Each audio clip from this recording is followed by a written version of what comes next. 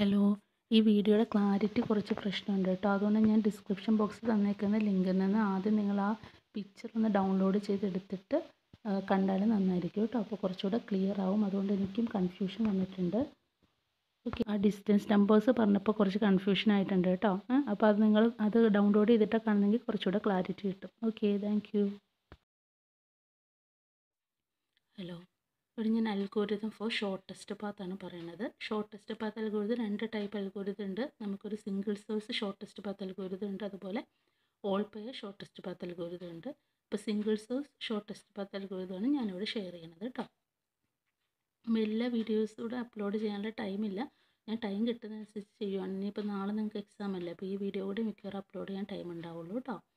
അപ്പോൾ ഇവിടെ ഞാൻ അൽഗോരിതം ഫോർ ഡിജിസ്ട്രാസ് ആണ് പറയുന്നത്. Dijkstra's algorithm four single source shortest path algorithm. ഇത് പ്രീവിയസ് ക്വസ്റ്റ്യൻ പേപ്പറിലൊക്കെ 10 മാർക്സിനും 5 മാർക്സിനൊക്കെ ചോദിച്ച് കണ്ടിട്ടുണ്ട് കേട്ടോ. അപ്പോൾ single source shortest path problem എന്ന് വെച്ചാൽ നമ്മുടെ കയ്യിലൊരു ഗ്രാഫ് ഉണ്ടെന്ന് വിചാരിക്കാം. അതിനകത്ത് ഒരുപാട് വെർട്ടീസസ് ഉണ്ട്. അപ്പോൾ ഒരു സിംഗിൾ വെർട്ടെക്സിൽ നിന്ന് ബാക്കിയുള്ള ഏതെങ്കിലും ഒരു വെർട്ടെക്സ്, ഫോർ എക്സാമ്പിൾ ഇപ്പോൾ ഇവിടെ 6 ആണെങ്കിൽ ആ 6ൽ നിന്ന് 2ലേക്ക് 6 സോഴ്സ് വെർട്ടെക്സ് 2 ടാർഗറ്റ് വെർട്ടെക്സും ആണെങ്കിൽ നമുക്കത് തമ്മിലുള്ള ഷോർട്ടസ്റ്റ് പാത്ത് കണ്ടുപിടിക്കണം. അതൊരു സിംഗിൾ സോഴ്സാണ് ഇവിടെയുള്ളൂ.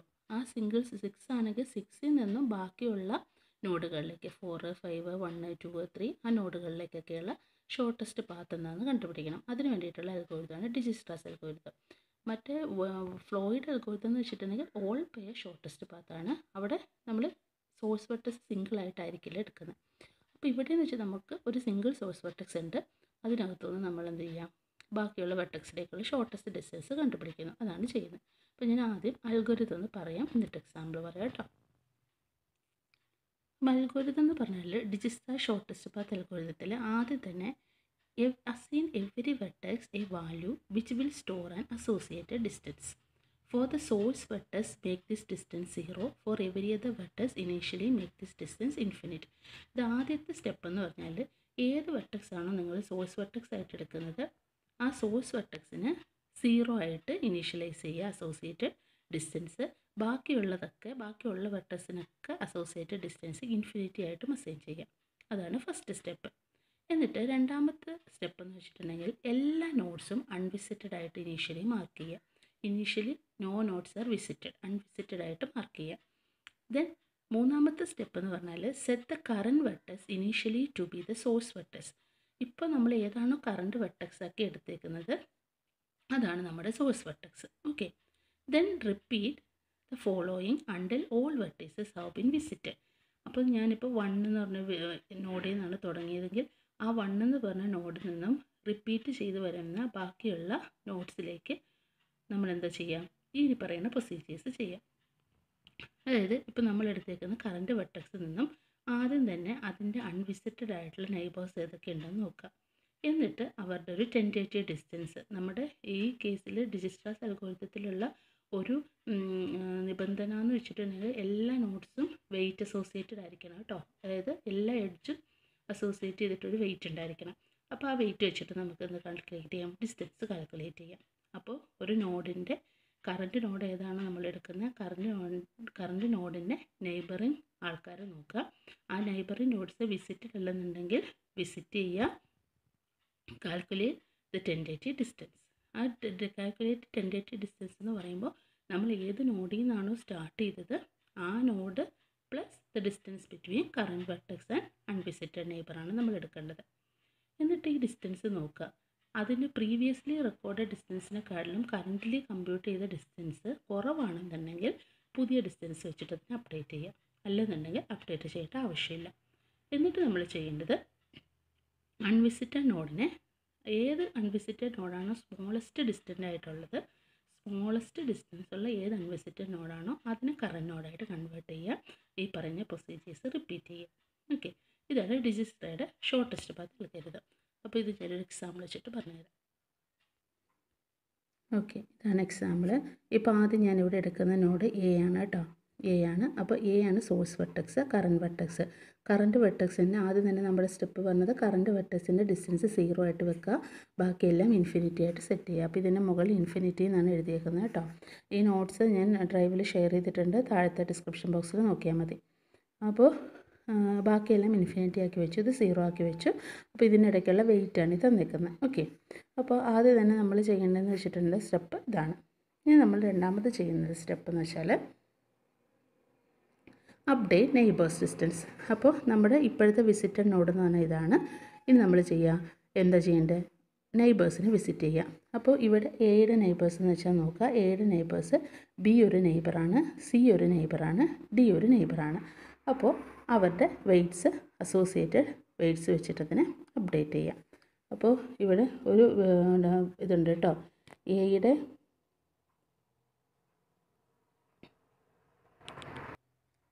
ഇവിടെ എയുടെ വെയിറ്റ് എന്ന് വെച്ചാൽ എയുടെ നെയ്ബർ എന്ന് വെച്ചാൽ ഡിയും ബിയും മാത്രമേ ഉള്ളൂ. കാരണം സിയിൽ നിന്ന് എയിലേക്കാണ് ആരോ, അത് നിങ്ങൾ നോക്കിക്കോളൂ. അപ്പോൾ സി എന്ന് പറയുന്നത് നെയ്ബറല്ല, എയുടെ നെയ്ബർ ബിയും ഡിയും ആണ്. അപ്പോൾ ബിയിലേക്കും ഡിയിലേക്കുള്ള ഡിസ്റ്റൻസ് എത്രയാണ്, 2ഉം 2ഉം ആണ്. അപ്പോഴത്തേക്ക് 2ഉം 2ഉം വെച്ചിട്ട് ഞാൻ എന്ത് ചെയ്തു, അപ്ഡേറ്റ് ചെയ്തു. അപ്പം 2ഉം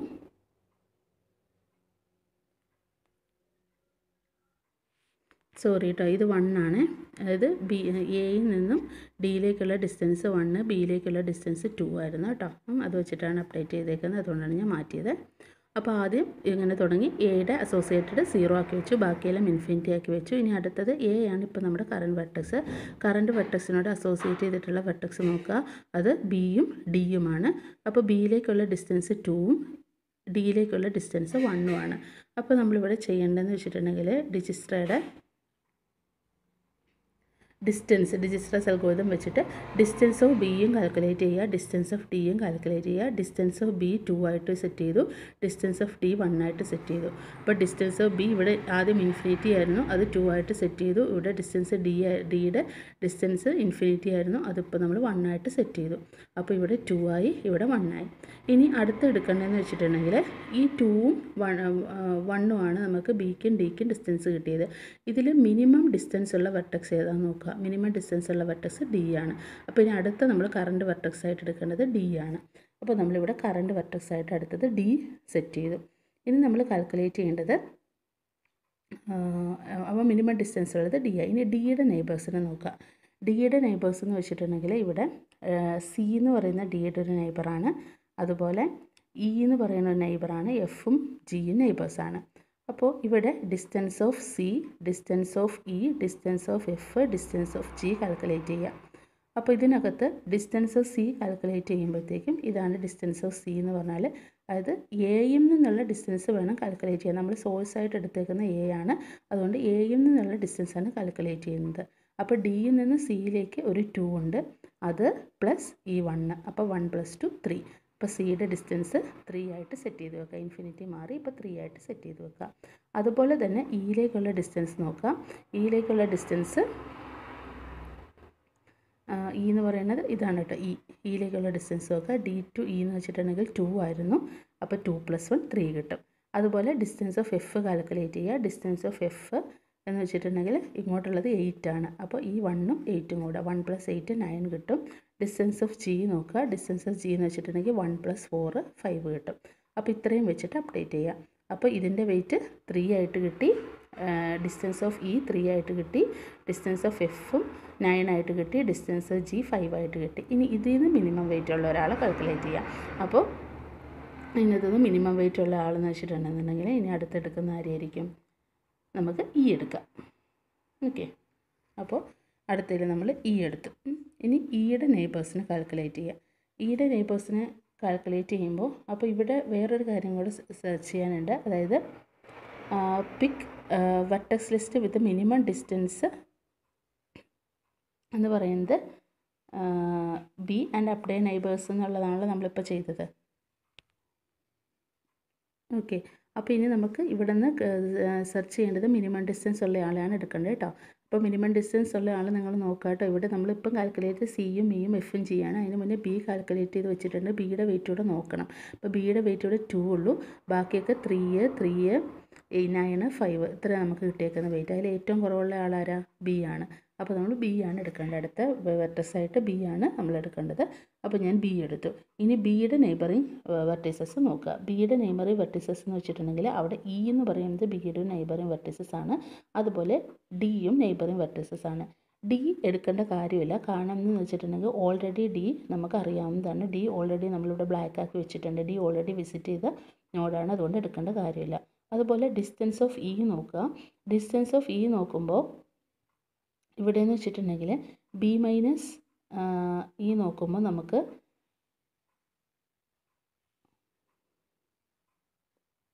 ഇവിടെ കണ്ടോ, ഇവിടെ 3 ആയിരുന്നു. അതായത് ഇപ്പം നമ്മുടെ ഇവിടുത്തെ ഡിസ്റ്റൻസ് 10 ഉണ്ട്. ഈ ഡിസ്റ്റൻസും അതുപോലെ ബിയിൽ നിന്ന് A minus D minus E നോക്കുക. അതായത് എയിൽ നിന്ന് ഇയിലേക്ക് വരുന്ന ഡിസ്റ്റൻസും ബിയിൽ നിന്ന് വരുന്ന ഡിസ്റ്റൻസും നോക്കുക. ഇവിടെ ഇപ്പോൾ 10 ആണെന്നുണ്ടെങ്കിൽ 10, അപ്പോൾ ഈ 13 ആണെങ്കിൽ 13. ഇവിടെ നല്ല ക്ലിയർ അല്ല കേട്ടോ, അതുകൊണ്ടാണ് ഞാനത് പറയുന്നത്. അപ്പോൾ ഇത് വെച്ചിട്ട് നോക്കുമ്പോൾ എയിൽ നിന്ന് ഡി കൂടെ ഇയിൽ വരുന്ന ഷോർട്ടസ്റ്റ് ഡിസ്റ്റൻസ് ആണ്. അതെന്ന് പറഞ്ഞാൽ 3 ഉള്ളൂ. പക്ഷേ ബി മൈനസ് ഇ കൂടുതലാണ്. അപ്പോൾ നമ്മൾ ബി ടു ഇ എന്ന് പറയുന്ന ആ ഡിസ്റ്റൻസ് നമ്മൾ അപ്ഡേറ്റ് ചെയ്യേണ്ട കാര്യമില്ല. ഇയുടെ വെയിറ്റ് നമ്മൾ അപ്ഡേറ്റ് ചെയ്യേണ്ട കാര്യമില്ല. അത് 3 ആയിട്ട് തന്നെ സെറ്റ് ചെയ്യുക. കാരണം ഓൾറെഡി ഡി വിസിറ്റ് ചെയ്തപ്പോൾ ഈ കിട്ടിയ വെയിറ്റ് ഇതിലും കുറവാണ്. അതുകൊണ്ട് നമ്മളൊന്നും ചെയ്യേണ്ട ആവശ്യമില്ല. ഇനി അടുത്ത കേസ് നോക്കാം. അപ്പോൾ അടുത്ത കേസ് നമ്മൾ എടുക്കുന്നതെന്ന് വെച്ചിട്ടുണ്ടെങ്കിൽ ഇ ആണ് കേട്ടോ. അടുത്ത വെർട്ടെക്സ് എന്ന് വെച്ചിട്ടുണ്ടെങ്കിൽ മിനിമം ഡിസ്റ്റൻസ് ഉള്ള വെർട്ടെക്സ് ഇ ആണ്. അപ്പോൾ ഇയുടെ നെയ്ബേഴ്സിനെ അപ്ഡേറ്റ് ചെയ്യുക. അതുപോലെ തന്നെ ഇയുടെ വെയിറ്റേഴ്സിനെ അപ്ഡേറ്റ് ചെയ്യുമ്പോൾ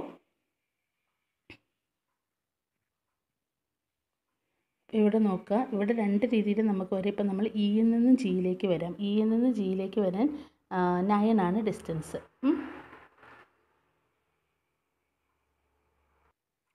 ഉണ്ടാവും. ഇപ്പോൾ ഇയിൽ നിന്നും ജിയിലേക്ക് വരണം എന്നുണ്ടെങ്കിൽ 9 ആണ് ഡിസ്റ്റൻസ്. ഇവിടെ നിന്നൊരു 6 ഉണ്ട്, ഇവിടെ എത്താൻ വേണ്ടിയിട്ട് 3 ഉണ്ട് അല്ലേ. അപ്പോൾ 3 + 6, അപ്പോൾ ടോട്ടൽ 9 ഉണ്ട്. പക്ഷേ അതേസമയം എയിൽ നിന്ന് ഡി കൂടെ ഇയിലേക്ക് വരാൻ ജിയിലേക്ക് വരാൻ 3 ഡിസ്റ്റൻസ് ഉള്ളൂ. മനസ്സിലായോ? അതായത്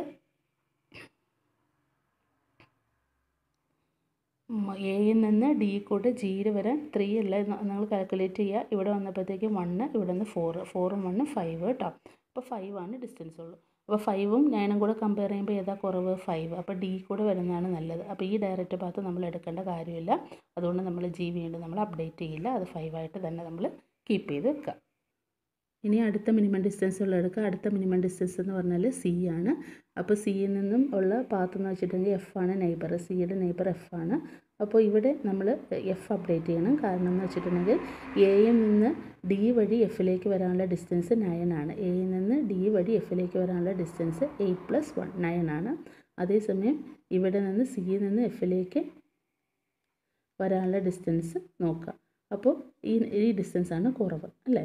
അപ്പോൾ ആ ഡിസ്റ്റൻസ് വെച്ചിട്ട് നമ്മൾ അപ്ഡേറ്റ് ചെയ്യുക. ഇനി അതുപോലെ തന്നെ അടുത്ത വെർട്ടെക്സ് എടുക്കുക. മിനിമം ഡിസ്റ്റൻസ് ഉള്ള അടുത്ത വെർട്ടെക്സ് എടുക്കുക. അപ്പോൾ മിനിമം വെർട്ടെക്സ് ഉള്ള അടുത്ത ഡിസ്റ്റൻസ്, അപ്പോൾ ഇവിടെ ഇതെന്ന് വെച്ചിട്ടുണ്ടെങ്കിൽ നമ്മൾ സി ഇത് അപ്ഡേറ്റ് ചെയ്താണ് ഇവിടെ കാണിച്ചേക്കുന്നത് കേട്ടോ. അതായത് 6 വെച്ചിട്ട് അപ്ഡേറ്റ് ചെയ്തു. 5 + 1 6 വെച്ചിട്ട് നമ്മൾ അപ്ഡേറ്റ് ചെയ്തു. 6 ആണ് ഇവിടുത്തെ മിനിമം ഡിസ്റ്റൻസ്. അടുത്ത കേസിൽ നമ്മൾ നോക്കുന്നതെന്ന് വെച്ചിട്ടുണ്ടെങ്കിൽ ഇപ്പോൾ നമ്മളിവിടെ വരെ എത്തി, ജി എത്തി. നമ്മുടെ ഫൈനൽ സോഴ്സ് എ ആയിരുന്നു, ഡെസ്റ്റിനേഷൻ ജി എത്തി. അതുപോലെ നിങ്ങൾ ജി കാൽക്കുലേറ്റ് ചെയ്ത് നോക്കുക. അപ്പോൾ ജിയുടെ ഓൾറെഡി നമുക്ക് 5 ആയിട്ട് കിട്ടിയിട്ടുണ്ട് അല്ലേ. അതായത് എ ടു ജി നോക്കുക. A to G കിട്ടുമ്പോഴത്തേക്ക് minimum cost എന്ന് വെച്ചിട്ടുണ്ടെന്നുണ്ടെങ്കിൽ 5 തന്നെയാണ്. അപ്പോൾ നമുക്ക് ഇത്രയായപ്പോൾ നമ്മുടെ എല്ലാ വെർട്ടെക്സും ബ്ലാക്കായിട്ട് മാർക്ക് ചെയ്ത് കഴിഞ്ഞു. ഓക്കെ. അപ്പോൾ ഇതുപോലെയാണ് shortest path, single pair shortest path കണ്ടുപിടിക്കുന്നത് കേട്ടോ. ഇതാണ് ഡിജിസ്ട്ര അൽഗോരിതം. അപ്പോൾ ഇത് ഇവിടെ ഒരുപാട് ഡയഗ്രം ചെറുതായി പോയിട്ട് പ്രിൻ്റ് എടുത്തത് ക്ലിയർ അല്ല. അതുകൊണ്ടാണ് ഇടയ്ക്ക് മാർക്കിങ് നമ്പറിലൊരു കൺഫ്യൂഷൻ വന്നത് കേട്ടോ. അതുകൊണ്ട് ഞാനിത് ഇപ്പോൾ തന്നെ ഡിസ്ക്രിപ്ഷൻ ബോക്സിൽ ഇത് ഷെയർ ചെയ്തേക്കാം. ഓക്കെ.